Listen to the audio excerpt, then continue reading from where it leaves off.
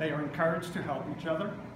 It was surprising to find how such procedure not only lightens the hospital's nursing load, but also increases the patient's happiness.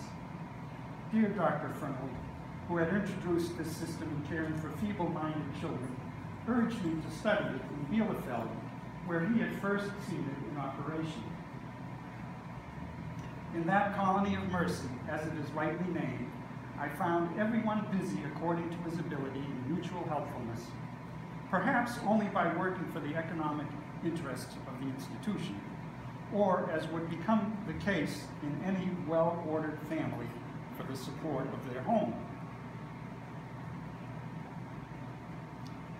Also, while in Europe, Worcester studied the nursing profession and met with Florence Nightingale.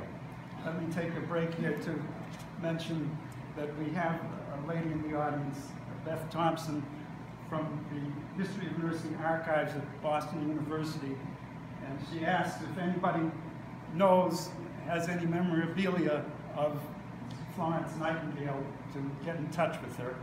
Her brochures are on the back table. And I thank her for contacting me and being here. Of all Dr. Worcester's many interests, I think that the training of nurses consumed the most of his energies.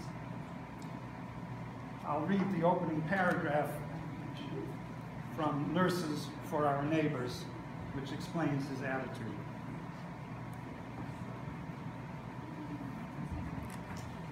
How to take care of the helpless is the greatest of sociological problems. Although it more immediately confronts the medical and nursing professions, it also directly concerns us all. For however vigorous any of us may be during the days of our strength, at the beginning and at the end of our lives, we are absolutely dependent on others, upon the helpfulness of those about us. Few escape at least temporary periods of helplessness at other times. And even if between our own cradles and deathbeds, any of us may be so fortunate as to escape similar conditions of helplessness, we know only too well the unlikelihood that those whose lives we love more than our own will escape such conditions.